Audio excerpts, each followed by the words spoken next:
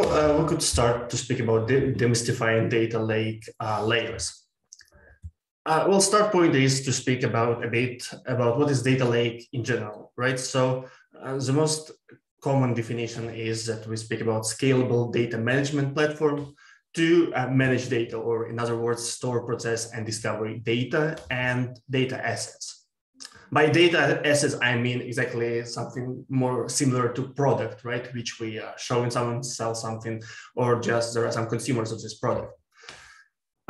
So I've been in Iceland, so it's a great place. If you have never been, you should go there. And we continue. Now let's speak about layers. Like, why do we need layers in our data lake? There are a few quite common cases. So first of all, there could be different roles and functions, and we want to decouple, split it. Another one is access segregation. So someone should or must have access to latest layers which we have, and maybe we don't want to provide anyone access to first layers which we would have, right? Another thing is different data lifecycle, so different retentions, versions, etc. Team segregation. Surprisingly, there could be that if we have on our first layer ingestion process, there could be one stack of technologies. It absolutely doesn't mean that somewhere else we would have another one. And as far as our data lake will be bigger and bigger, there could be separate teams which has specific function and work on specific layer only. And last one is change boundaries. So it's came from any architectural approach. We try to find things which are more changeable, right? And in such a way to define context of our application and decouple it on subsystems. Going further, yep, right. So the first one, common approach, and these two layers are exist in any data lake architecture, is row and master.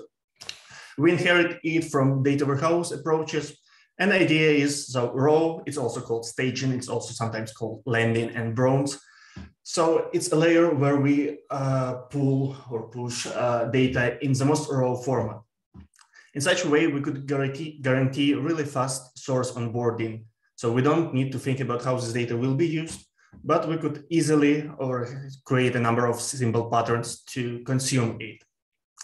Another one is exactly business oriented. So master, curated, conform, cleansed, gold. There are spend some time to find like the most common definitions. There are actually people are putting names always on something.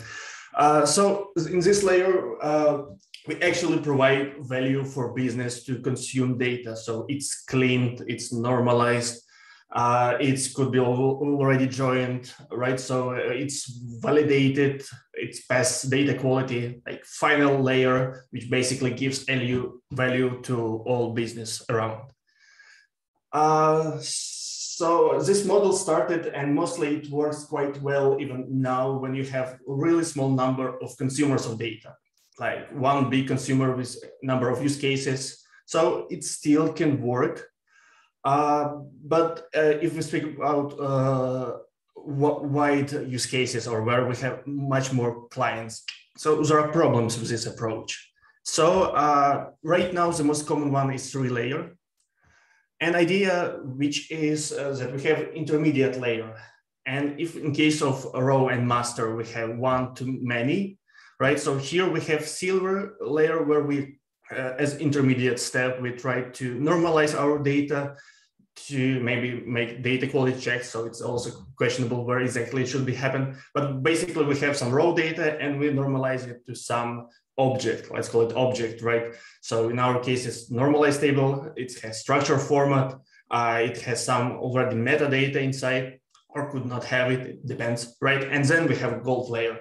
So in such a way, for example, if we have multiple clients and they would like to have, for example, different partitioning, right? So it's common problem of this schema. So if you have a number of clients and they need one partitioning schema A and another has partitioning schema B, right? So mostly what you do is there was politic fighting and there was technical fighting to put all partitions in one place to just give some compromise, but like it doesn't make a lot of sense.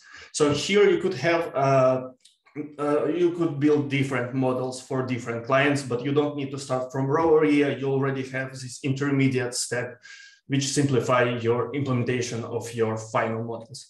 So a silver layer mostly means structured data. If your data is not structured, it means that as part of going from raw to the silver layer, you need to apply structure or create structure based on this data, or just put some metadata on it.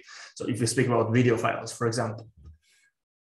As I said, so mapping mostly one-to-one from raw to silver. Also maybe a bit about partitioning. So in case of raw ingest, we try to simplify partition schema as much as we can. Quite often it goes by scheduled date, by some ingest date, or something. In specific cases, it could be some COP date, so we extract raw data, and we also have some connection to some metadata data set or some meta mark, right, which we can put on this raw data. In case of silver, so partitioning could be already more business oriented, and of course in gold, so it goes for specific exact query case, etc. Let's go further. Just for example, how it can look in real world. So here's one of AWS official reference architecture. So we have some ingestion layer, which is part of this creation of raw data, right? So there could be different technologies which we will use for it. Then we, for example, validate and clean data and create a cleaned area. So they call it here clean. So it's already in parquet format, column-oriented one. It already has quite a strict partition. Next one is curated layer. So here they are using combinations of glue jobs to make all these transformations and step functions to execute it. And curated, they already have some final format, which can be consumed by Athena, by Redshift, by SageMaker, whatever. Important part here is also that we use catalog and access control to provide access to this data, which means that as far as you have structure, so you could connect it to data catalog. So there are meta information about this table. And for consumers of this data, they don't need to know about real format and how this data physically stored on S3 or any other object store, etc. So from one side, they have much simple understanding of this metadata tabular information about data. From another, you could also add access control in our cases, like formation, where we could provide row column filtering to restrict access to specific data sets. So in such way, for example, you could control PI data or any other like filters which you would like. Because catalog itself, I think, has only table level, and based to lake formation, you could have a much more strict one. Going further, so 5 layers. So technically, a 5-layer architecture exists even before, just mostly application and sandbox. We are just not saying that it's data lake. We are putting it on consumers. We are saying, like, if you're a consumer, you should have your space somewhere on HDFS, for example, right, with your Spark jobs, etc. So right now, as part of platform, it makes sense to help these guys mostly create separate layer where they could run their stuff, they could store their stuff, so they could upload some CSV file and make join of it, for example, with some curated data. But difference is that we, as data lake platform, does not guarantee any governance on top of their data, right? So it's space where they could do stuff. And mostly it's provided as one box for everything, right? So in this case, if people come and they have no knowledge, we could provide them data engineers, which will provide them patterns, how they could use it in such way. The same goes for sandbox. So in case of sandbox, we could provide quite early access to raw data, structured data, before it will go to curated one. Quite a popular case for data science teams, because sometimes they are working with really raw data. Or, for example, they need to get this data much faster than it will be provided by curated layer. So the same. So if your data science team has absolutely their own VPC with their stuff and toys, right? So it could be absolutely obsolete to have it as part of your platform. But if it's so in this case, it just like space for them, governance for them. So you provide it as service. Right, let's go further. Right, A quite important thing is that these layers are logical, not physical. They can be physical, but it's not a point. That's why I put a few like ideas around it. And in some cases it could work, in some cases not, but like I think in general it should make some common sense. So there is no need to move data in next layer if you are not making any transformation on it. If you are getting, I will put examples later.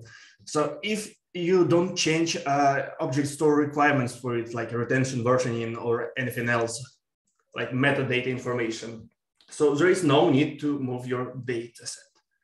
If you are not making any site transformation like data quality, validation checks, etc., which will say that this data makes sense or not, so there is no sense to move it.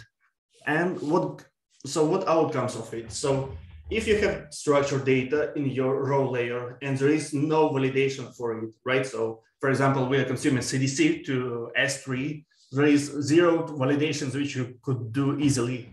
And they are quite specific for database. So let's assume that in most cases, you don't have anything. Do you need to just replicate this data to some structured S3 folder so it will be in structured layer? I think no, like by default, like by definition. So you could mix up different S3 layers, S3 physical layers between logical ones. So there are cons and pros, right? So from one side, we don't duplicate data just for fun. And I started all this presentation actually from one story. So I came to make assessment of data lake solution, like it was actually called Lakehouse, but it was data lake. And they have 5 layers, which you've seen before, right? Yep, 5 layers. So they had 5 layers and they just replicate CDC data through 5 layers because they could. The idea is that there are some layers. They thought that there is a strict connection between S3, for example, and this layer, right? So if you want to move it, even if you don't do anything, this stuff, so still you need to replicate it. So they had 5 replications. So they had a bit more layers, actually some internal ones, but it doesn't matter. So 2 terabytes become 10 terabytes just because they are just mapped as is, right? So there is no need in such thing. There are cons of such solution, right? So we don't duplicate our data just for fun. Common cons could be is if you use some regex rules, right? So you want to simplify it on levels that if I have raw data in raw area, right? So there's raw AD groups which connected raw roles, and such management on some regex level or something could be really simple, right? But what I see from practice is that mostly for each source you have separate group for each source, read write, etc., or role, and the same goes for each like data set, each pipeline, etc. So in general, you could manage this thing without data duplication, and it will provide much more value in the sense that you are not moving something because you have like layer to do it in something else. So your functionality could be split on different part of system. The same goes for data warehouse. So data warehouse could be part of your data platform. It could be part of some layer, right? So there is no restrictions that data warehouse should become consumer of your data as separate one. It can be, but it shouldn't be by default. And I guess the most important part of this talk, like exactly this idea that like, let's start thinking about what we are doing and why we are doing it, not just put everything as strict requirements. But of course, there could be cases where maybe we would need to do this thing. As I said, so mostly if there are different retention policies for raw data, and the same goes for any other layer. So yeah, you would need to move your data through it. Surprisingly, that's all. So if you have any questions, please let me know. Yeah, I have one question. Sure. So you said that it's not required to, it even doesn't matter to copy your data through layers, but it's pretty obvious for me. And I have another question. It's related to big data environments, and you have separate environments of your project, some kind of dev environment, test environment, and production environment. And from my experience, most of projects run in their environments, and they have duplicated big data sets, and it's around terabytes or even maybe more than that, and they copy their data lakes and their data warehouses. Maybe you have any ideas and suggestions about how to manage that properly there in that way? We can speak about it. So quite broad topic, actually. So commonly how it should be done. So when we speak about data lake, we speak about not just as one piece of work, but data strategy to whole company, and whole company should change for it. What I mean by, well, the simplest one, your sources should be able to provide you not only production data, but also UAT data, right? Or even tests or some dev data, etc. And mostly when it's possible. So in this case, your dev should be connected to their dev, UAT with UAT, production with production. So in such way, everyone works with their own data. Everything is split and everything is marvelous. In practice, however, it's faced quite often that there is no UAT at all, right? So in this case, production data, especially if it's not there is no some strict access PI data, etc. So it can be replicated to your one environment. There could be cases where you just extract one test file, right? So build your pipeline on test file. For your UAT, mostly it's possible that you replicate whole stream just to be sure that you are capable to find any issues with performance with peaks, because you could make performance tests, etc. But like you need quite a lot of statistics, and also to not like a lot of statistics to understand and what is shape of your data, how often it comes, what is size of it, if there are any variety in this throughput and similar cases. So I would say duplication of data is not bad as is, right? So storage is cheap, right? Yeah, but it should be like some edge case, right? So if there is no other options, right, we need to do it. If it's okay for business, okay. In such way, is it answer your question? Yes, it answers. Yeah, the only thing is I would like to mention that in our project, we are used to having that way where we have all the other projects read only production data of another project. That's why we have some delays of feature development to another project, and when we can start our initiative on top of that productionized data. So that's one problem we faced, I would say. Okay. So yeah, so as I said, so quite problematic topic is just because it quite depends from cases which we have and environment in which we are working. That's why it's quite badly documented, actually. So I've tried to make some research. You could find like I think maximum 10 articles about it, and it's twice mentioned in 2 books. So as far as there is quite big so there is quite simple abstractions which we have, and there is real life, right? So and it's absolutely different. So all these layers will be moved. There could be physical, there could be more logical, there could be these replications, which is quite dummy one, but it could be if there is no other options, etc. And it's resolves some use case. But like idea is that it shouldn't be by default, right? So there is no strict requirements in it, and it's like main idea of my talk. And it's quite short one, yeah. So you have, I could save a lot of your time.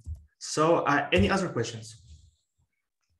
I have one question that is related more to consumer side, because that's like I'm representing this consumer side part. So let's imagine we have like microservices architecture, and I'm not sure if this is applicable to microservices, but still.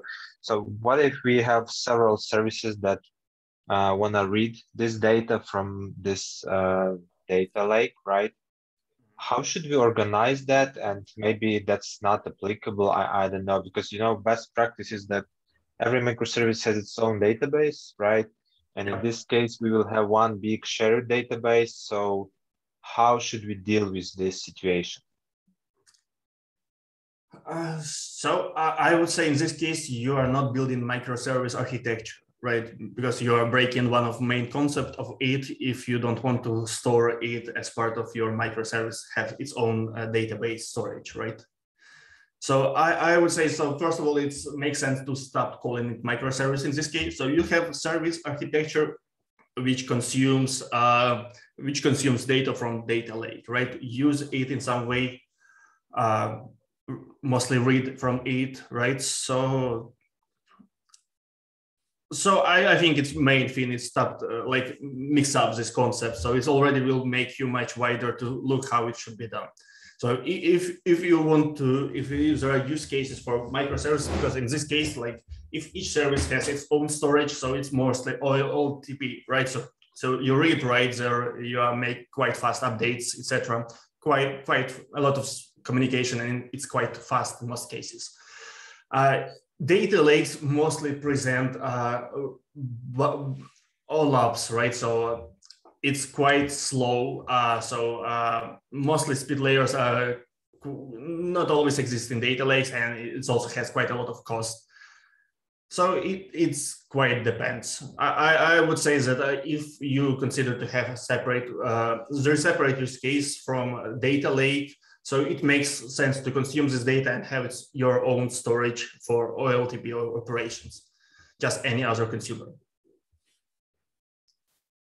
And what if we have a layer with, for example, Elasticsearch? It will be our gold layer. So now we have a fast storage, everyone can consume it. So is that a good case for consuming your data from data lake?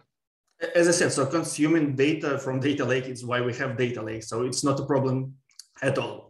Problematic is if you would like to start writing there, right? So if you are just reading, I think it's absolutely fine to have such shared layer and just read it. But if you need writing, right? So in this case, you are switching to absolutely another, let's say, application which works with data lake data.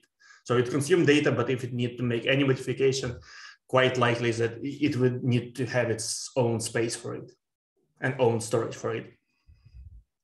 I see, thank you. At least how I got your use case. So if you still have questions, we could catch up later. One question from my side, Dmytro, if I can. Could you elaborate more about governance and access management to all those layers? What are the best practice and your experience? All right, so data governance, let's speak about it. Quite depends from company and use cases. So because some companies having data lake as some more internal pet project, right? So they're working with some data for one department, and there is almost no any restrictions for this data, at least on level of this. That's why like governance could be absolutely skipped at all. There are cases, right? But mostly when we need to guarantee governance. So one of like things which we speak about just abstraction, right? So mostly we don't provide access to raw data. So based on structured and curated data, there is some access control, which is based on AD groups, which is based on some service which is provided by your platform. Quite likely, mostly we are working with some platforms nowadays. So in this case, like formation for AWS, I'm pretty sure there should be something for GCP and Azure. Quite likely there is some Azure AD group specific thing. For GCP, I have no idea, but I assume there should be something. So main rule of thumb is to provide as least access as it should be, right, to anyone to process this data. Mostly, maybe I will make another talk about source onboarding. So as part of source onboarding procedure, so when we consume data from source, right?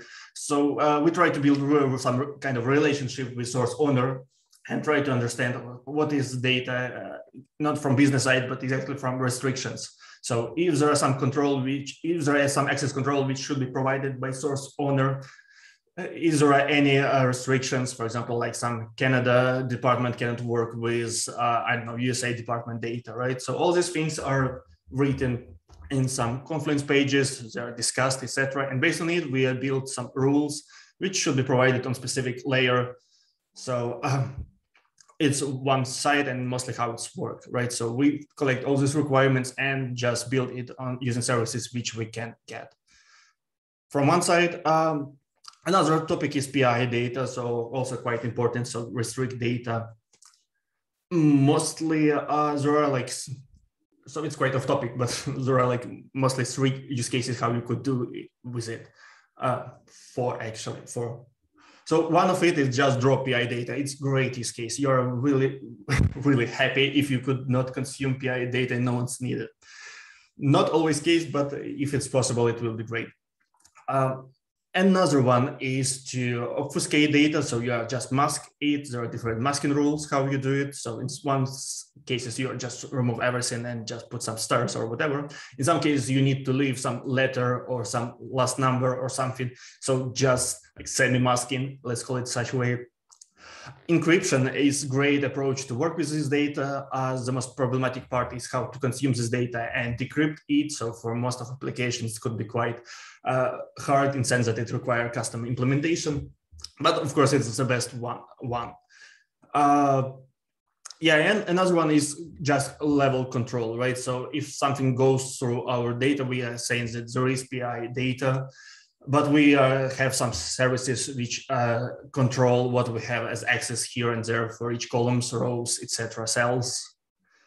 Yeah, but it requires much more management, much more validation, but it's absolutely valid option to not duplicate your data, for example, to have masking and not masking in the same way. So something like that. Quite a lot of things, so I'm not sure that I answer your specific question or haven't created many one new. Yeah, of course, it's very general, wide question, but I think you touched the point I was interested in. Thank you. Sure. Yeah. So as I said, so everything in our world, it depends, right? So we have quite small abstractions and quite a lot of different implementations, how to do it for each specific use case. Problem is that I think eventually we would need to have something in between, so some reference templates for at least some generic cases which we are using right now.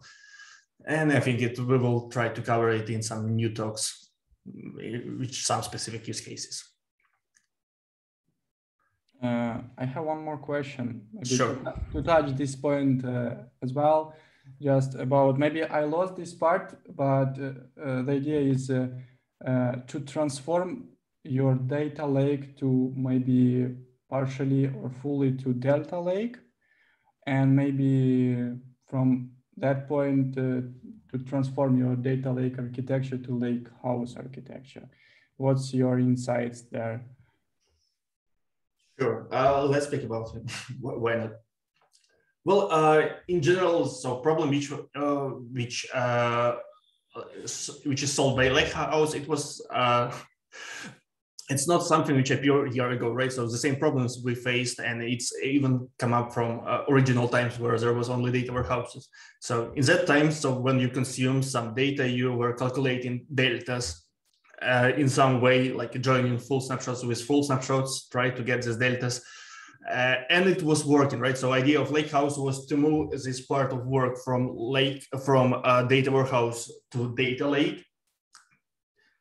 And from other side, simplify it using like Delta Lake, using Hoodie, using Iceberg format, right? So idea is that we have much more metadata, that we don't need to make full join on full join data. We could have some partial changes and simplify it. So it doesn't change anything in picture from layers point of view. So so for example, it could live in silver layer, it could be lived inside curated layer, depends from use cases. The same, so it's quite depends, but it doesn't change layer because layers are abstract. So that's why I could put it as I like. Is it answer your question? Yes, thank you. Yeah. So idea is great because we are moving everything more to data lake, make access to it much more simpler and cheaper comparing to have it in data warehouse and try to provide access to everyone from data warehouse.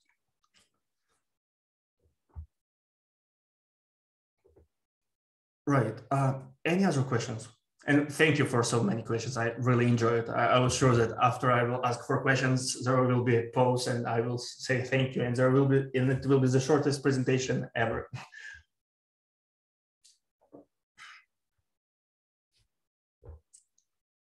All right, I guess we're over. Right, so in this case, so thank you. I think it gave some idea about layers, that it's quite abstract things, and mostly based on use cases, you come up to ideas how you want to do and work with your data. If you will have